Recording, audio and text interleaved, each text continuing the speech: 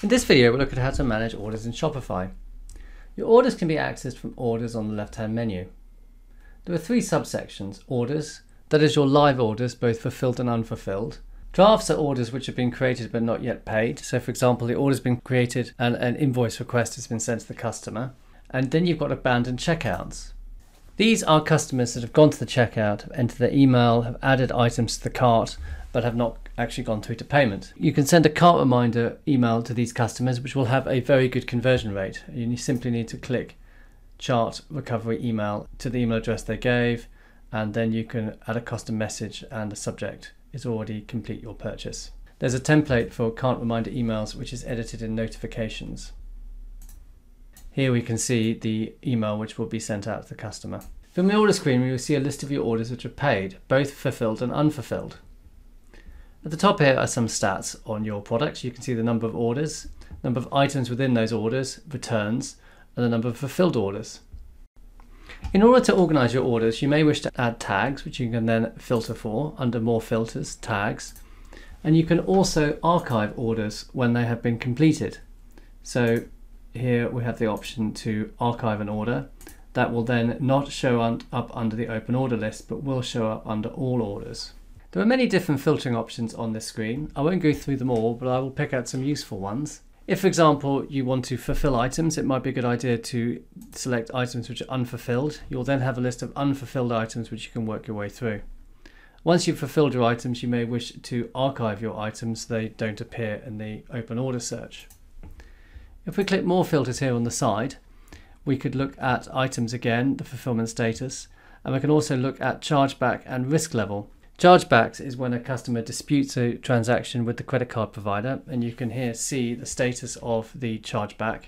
And risk level is the fraud risk as calculated by Shopify. Before dispatching orders, it is a good idea to check the risk level in an order. Low is generally okay, medium probably means more investigation, and high probably means that you should cancel the order. Using the Save View button, you can save a view for future use. So for example, every day you might want to send unfulfilled items which are paid and are open and have a risk level of low. Save that view so you could just quickly filter for those items. So if we save a view, let's call it ready to ship. And that view will then appear at the top here, and you can just click on it and you'll be able to see your orders which you want to ship that day. Orders will automatically come into the system from connected sales channels. Alternatively, to create a manual order, you can click on Create Order. The first thing to do is search for products. So I'm going to select one of my daughter's soaps here. One soap, you can change the quantity and it's got the price. We should then assign a customer to the product. Let's assign this customer. If the customer pays tax, then tax will be applied here. It'll have their shipping address, contact information. You can either send an invoice, at which point they will appear in drafts, or you can collect a payment. You can ring the customer and get their credit card details, or you can mark the item as paid. If we mark this item as paid, you will basically mark it as receiving payment outside Shopify. That will then create the order and it will appear in the list of orders.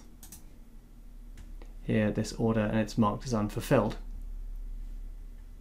Marking items as fulfilled and printing shipping labels can either be done in bulk or at the order level. If you select more than one order, you can click Marked as Fulfilled and it will automatically send a notification to the customer if you select that. Or you can create shipping labels. Creating shipping labels would use one of the shipping services integrated with Shopify. By default in the UK, Hermes is integrated. To enable you to use Hermes, you need a total weight for the product. That will come from the product details, and you need to select the package size. The package size option are set up in Settings and then Shipping. Then you can select the options you want. Here we have a drop-off and a next day service. If you buy the shipping label, then you can print that from your computer and then take it down to the local shop. If you want to fulfill an order at the order level, similarly you can click the fulfill item or create the shipping label and you will then go through the same process.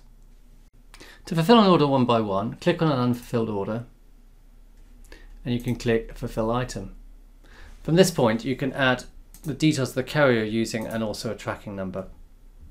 If you click to notify the customer, they will get details of the shipment. Thanks for watching this video. For more content, please subscribe to our channel or check out our Amazon playlist. You can also see more hints and tips at our website, which is vendlab.com/blog.